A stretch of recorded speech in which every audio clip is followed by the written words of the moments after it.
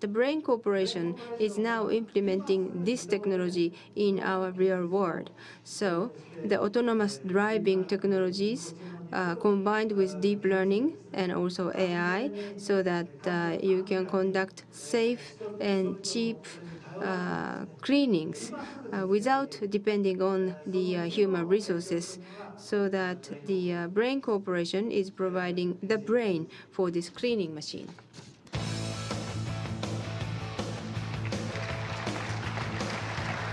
Thank you.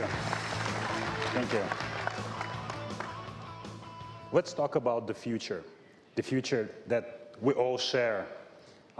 We all know that in the future, there'll be robots everywhere, in your home, doing landscaping outside, in the farm, doing agriculture, cleaning, taking care of us, taking care of our parents, taking care of us.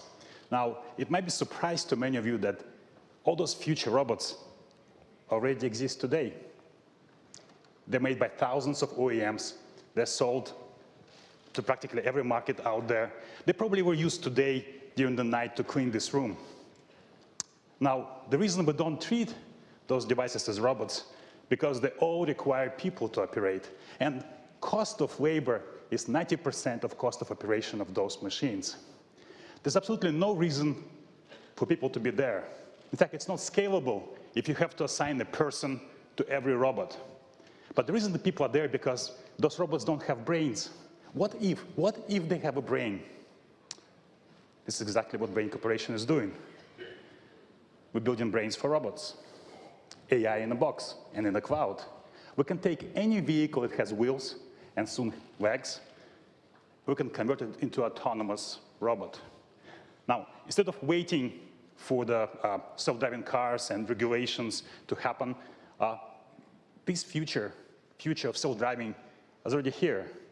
In fact, it was here last year. This is a cleaning machine that has a brain. It's fully autonomous. It can navigate in this environment. It obstacles, people, children, new boxes, and during restocking, it can navigate in very narrow spaces. It can squeeze between different obstacles without ever getting in contact with them, without ever touching anything, without ever damaging anything. This machine with the brain is safer than a machine driven by a person. It's doing the job better, more consistent, and it's scalable. And it's cheaper for the customer to operate this machine. This is a self-driving technology today in this kind of environment, in indoor environment. Now, we don't build the machine, we only build the brain. The way we operate is we're a software company, we're an AI company. We partner with OEM partners, with manufacturers, which manufacture manual machines, and we provide them our technology. We teach them how to embed AI and the brain inside their manual vehicles, such that their vehicles become robot-ready, autonomous. Our partners can sell these vehicles to their customers. And the customers need to activate autonomy, activate AI. And this is how we charge them. This is a SaaS business model. We charge them for AI as a service.